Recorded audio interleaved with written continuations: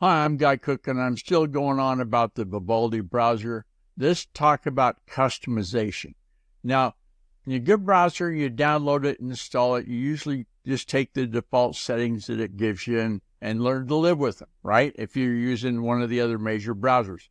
Well, in Vivaldi, you can set up how you want your tabs to appear, the different settings, and customizing the layout just goes on and on and on. You can get a different theme. You can organize your tab stacks, and we'll talk about that later this week. And there's all kinds of built-in tools that come with the browser that you can use, like the ability to take screenshots.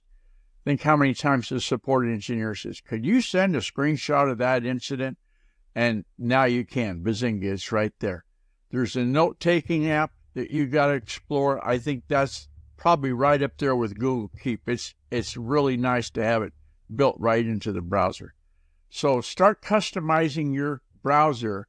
We're assuming that you've got the Vivaldi browser installed. Well, get it the way you want it to be for you, okay?